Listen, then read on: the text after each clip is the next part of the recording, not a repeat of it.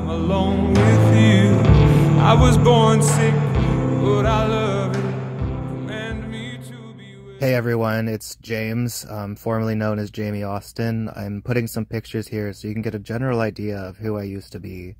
I used to go by Gossip Gay. I used to have a drama channel. I used to sell merch. I used to sell products. I used to be really deep into the LGBT lifestyle. It had consumed me my entire life. Some would say that the word consuming is offensive, but that's how I felt. I was demonically oppressed. I did drugs. I did things that I didn't want to do. My mother was a crack addict, and I know she did crack a week before my birth to try and kill me. She had this weird Jezebel-like spirit attached to her.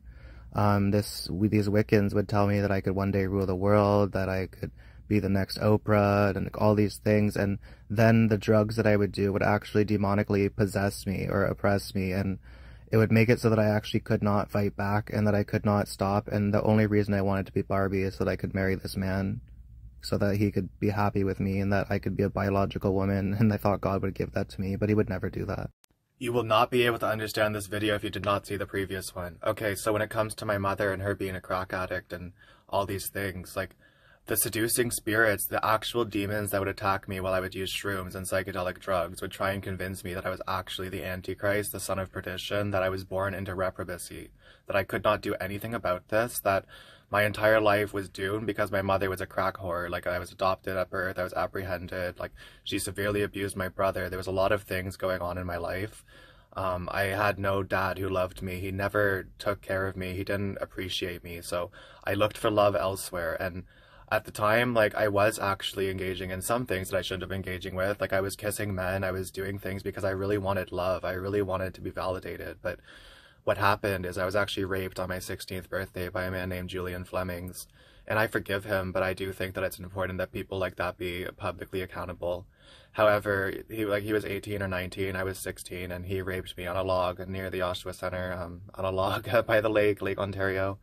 I didn't want it, he forced it on me, but that's a whole other story for a whole other day. It made me feel, though, like I was some sort of abomination in God's eyes, that he would never care about me again, that something would happen, that I was just beyond repair.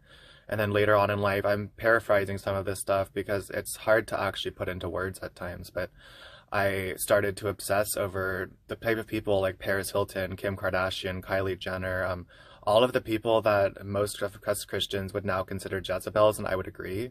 I feel that those people did sell out, and a part of me actually feels bad for them because I understand how tempting it would be. I do. I truly do. I've been tempted so severely. Like, when I would do shrooms, these things would try and make me sell my soul to the devil, and I know people don't believe that.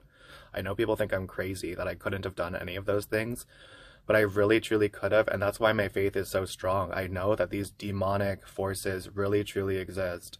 Now, I know that some people will be thrown back by the whole son of perdition and Antichrist claims, but there's many people I've met who have thought same things, okay? So it's not just me. There's movies that seem to be about my childhood, like everyone's talking about Jamie, like things that would actually continue to push this narrative on me that I had no choice but to, like, one day either be a drag queen named Barbie or to transition into Barbie.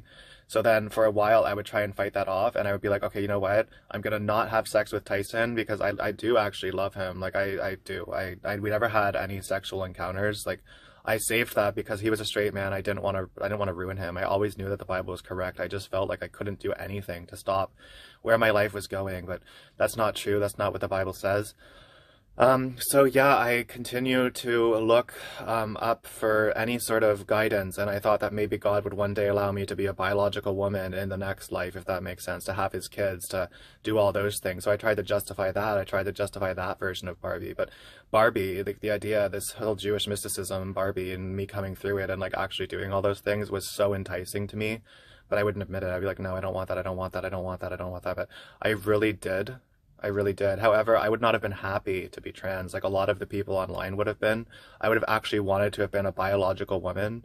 And if I could not have been a biological woman, I would have needed like the third temple to be built, like someone to pretend I was a biological woman, all of that. Like, I would have needed to look like Paris Hilton mixed with Kylie Jenner. I would have had to have the perfect body, the perfect face, the perfect long blonde platinum hair. Like, all of the narcissistic traits that you can think of somebody is what was involved in me. But at the same time, I was also like partially Christian.